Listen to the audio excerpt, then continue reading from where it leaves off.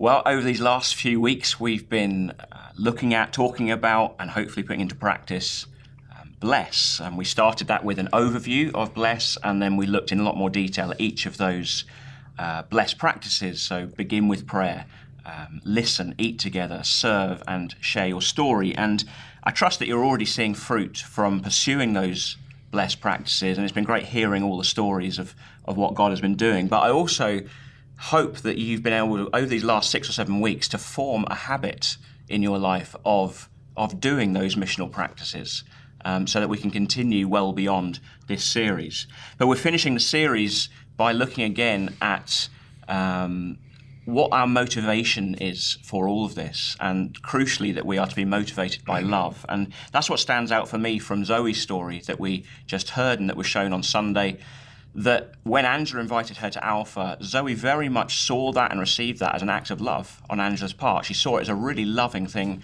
for her to do. Zoe in turn received the love of God, and she is now being very intentional about loving and reaching out to others. So the motivation for this is love. And just a welcome back for this discussion to Richard Lodge and to Jen Swallow. Thank you for joining me again for this discussion. So let's start with this question. When you've had the opportunity to have conversations about Jesus with people, and I know both of you, through doing Bless, have experienced a lot more of that as well. Yeah. What motivations have been at work? Is it always purely motivated by love? Jen, what do you think? I think I'm wary of myself, that I'm not doing it out of pride. What I mean by that is I don't want to do it because I think I'm better than someone else. I want to do it because I know what I have in Christ is better, and I want them to have that as well.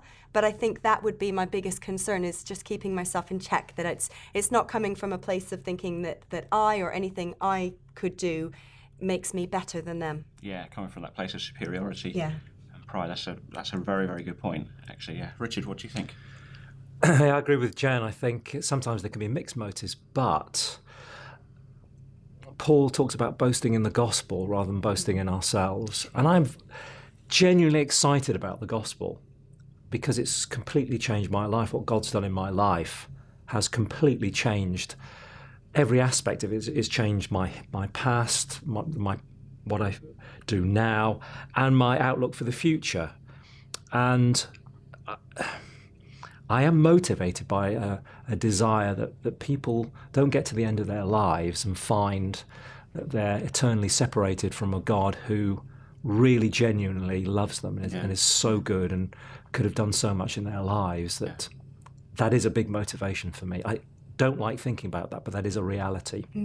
Yeah, no, that's absolutely right. I think it's really important. I think we approach people, like you were saying, Jen, from that perspective of we're all broken people, and I have been blessed by God. I want you to know that, rather than I've got the answers, you need to hear the answers. Let me tell you the answers. You know, it is the motivation. I think for me, another form of pride can be at play as well, or a form of egotism, really, which is the whole thing of thinking this will give me a great story to tell.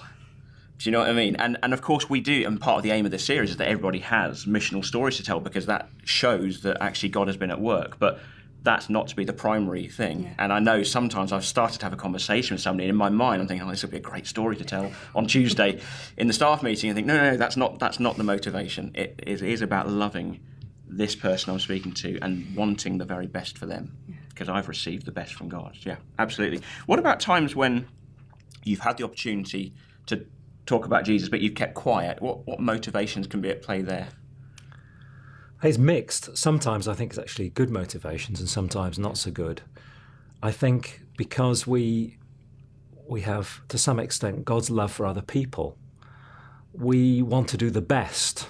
We want to pick the best time to tell people. But also, we're fearful that by saying the wrong thing at the wrong time, we might jeopardize the relationship, and we so treasure that relationship. So I think that's one motivation. I think another is, I know when I've been in secular work and I've had opportunities, I've tried to pick, when is the most respectful time to speak to somebody?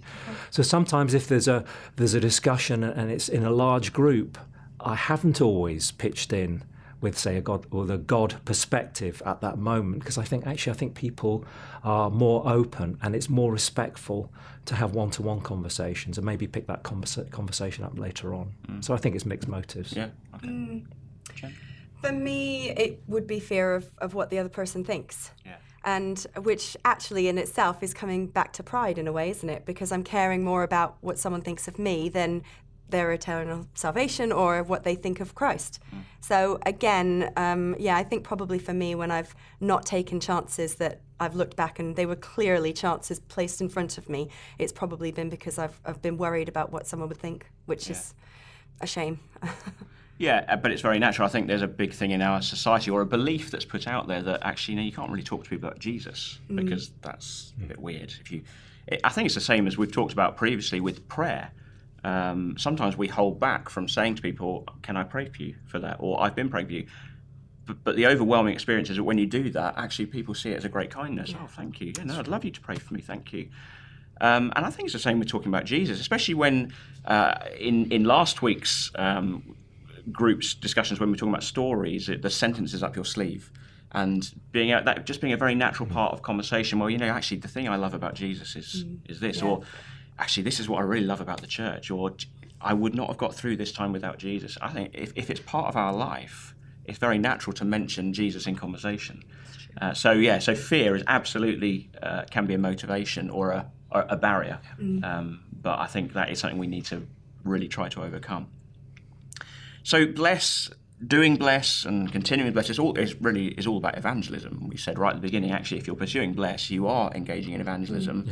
It just sounds a lot less scary because we look at it and think, I can do that. But what do you think is the definition of success in evangelism? Jen, what do you think? That's a good question. I think it would. I would define it by small steps that I'm taking. I think just as a parent looks at a child and they don't necessarily look at the end result, if their child has tried their hardest and done the best they can, and I think I trust that God is watching me. He knows my heart, He knows my mind, and He knows when I'm trying. He knows when I'm making an effort, when I'm taking a step of courage, when I'm making a decision to do something. So even those small little steps, you could call them small wins, I think even that is a success, and then we can know that God is still at work in that person's life, and that He uses our little offerings and He multiplies them and He blesses them, and He will bless that person. Yeah, that's great. Richard, what do you think? Oh, I don't think there's one answer to that. But I think part of it is when Peter writes in 1 Peter 3, he says, always be prepared to give an answer to anyone who asks you to give the reason for the hope that you have, and do this with gentleness and respect. And I think success in evangelism is where our lifestyles actually provoke people to ask questions. Yes. Rather than necessarily forcing answers where there's no question. And to do it with gentleness and respect, rather than to pile in and, unintentionally maybe even annihilate the other person. So I think those elements are part of success in evangelism. Yeah, there's. I remember a long time ago somebody talking about the Engel scale. The Engel scale, and it's a kind of a scale of looking at how close people are to God or to faith, and the point being that you could take somebody from having absolutely no interest whatsoever in faith or in Jesus, and if you are part of them moving from that step to just having some mild curiosity about it, well, they're closer to faith. And so it's not seeing it as, I have to seal the deal, although, of course, we shouldn't use it as an excuse to not seal the deal if that's appropriate and if you get the opportunity. But I think that success is that, like Richard said, we are living this and demonstrating it to people, and they're asking questions. And actually, we're part of their journey. We're part of small steps. It's only God who can bring anyone to faith. We can't do that. So, final question. We've come to the end of our Bless series, but certainly not to the end of Bless. So how would you encourage people to continue with Bless? Well, since we've been doing it, I've had more opportunities. And even for people for whom I've been praying for years. And I think it's a very obvious answer. Just keep persevering. I mean, we're encouraged in the Word to persevere and to realise we don't do the saving.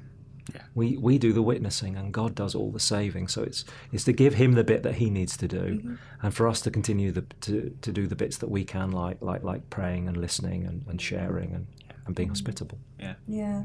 And we've used the word intentionality quite a lot, at least in the beginning. And intentionality is great, but then you have to be intentional about continuing to be intentional. I think back to a small group I did. I think one of the first terms in the new small group system, and it was the 10-second rule. We went through the book as a group, and it was great. And so we were all kind of, the principles were there in the forefront of our mind. And I haven't completely forgotten about it. There have been times where it's not been so at the front of my mind and I've forgotten, but then something I see or something I do reminds me of it, and then it comes to the front of my mind again. So I think we need to find practical ways that we can remind ourselves, because we will get bogged down with life and we will forget. It could be an electronic reminder, it could be a post-it note on a mirror, perhaps a specific friend or two friends, and you decide that you're going to remind each other every once in a while. I think if we can find practical ways of just bringing it to the forefront of our mind every once in a while, and then we can be intentional about continuing to be intentional. No, absolutely. I think we do make the time for the things that we see as really important in our lives. And for me, it would be the doing it together aspect. Yeah, that's right. Continue doing it with others. You know, our hope is that small groups will continue to ask the question every week, even though we're not focusing on bless, but every week, who have you blessed this week? To continue doing this journey with others. That is absolutely key to maintaining that accountability and keeping it at the forefront of our minds. Thank you both. I've got to wrap that up here. Thank you both for your contributions to the discussion. So there we are. We've come to the end of the Bless series, but as we've made very clear, that is not the end of Bless, and the intention is very much to continue with Bless, because this is part and parcel of following Jesus. And we all have people in our lives who don't know him and who we want to see saved, baptized, and bringing others along. We want to make disciples who make disciples, and that's not a 7-week thing. That's a long-term journey to make disciples who make disciples. Hopefully you've been thinking and planning as a small group about how you can serve your community, bless your community in some way, or put on an event, an evening to which you can invite non-believers sometime in December. If you haven't started to plan that, great time to start doing that now. There's also Carols at King's that will be coming up on the 9th and the 16th of December. Just a great event, easy invitation, great thing to invite people to. And there's an Alpha course that's going to be running next term. Again, a great thing to invite people to. So there's lots of next steps that you can invite people to who are responding to you blessing them. So let's keep blessing people. Let's keep going with this. Let's keep intentionally loving those whom God has put in our lives, loving them like Jesus loves them, praying for them, listening to them, eating together, serving them, sharing our story with them. And let's keep pursuing this, and let's just see what God will do.